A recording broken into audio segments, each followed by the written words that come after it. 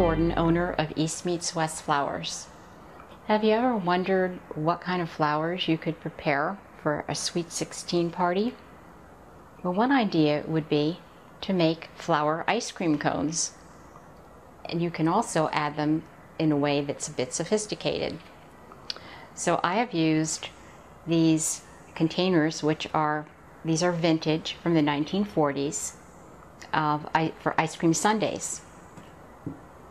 And I have made a white flower ball.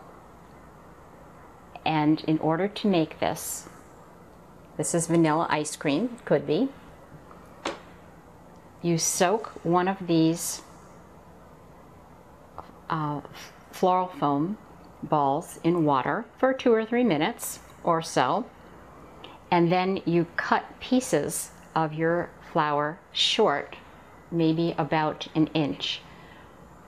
And this is a daisy, and this is a carnation. We could pretend that this is raspberry. So in order to finish this one off, or you can just make half if you want, I'm going to cut this.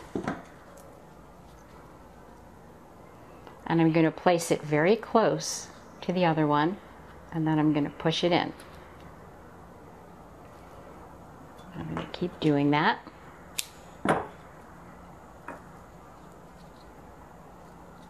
I'm just going to push that right in. I can do one more.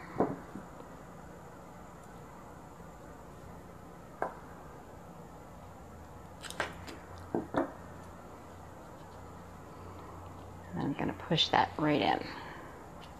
So that was only a half, but you can do that for the whole one, and then you put that in,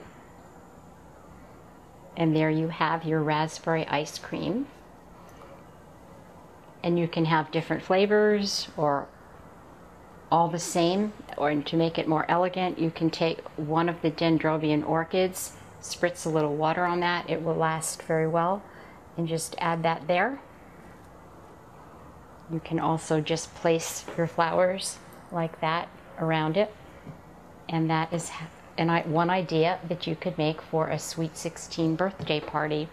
I'm Jan Gordon, owner of East Meets West Flowers.